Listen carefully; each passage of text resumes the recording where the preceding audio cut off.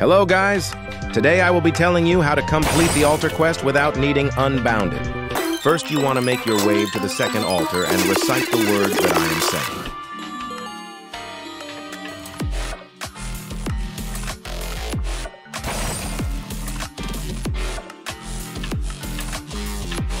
Then make your way to the first altar and say exactly what I say.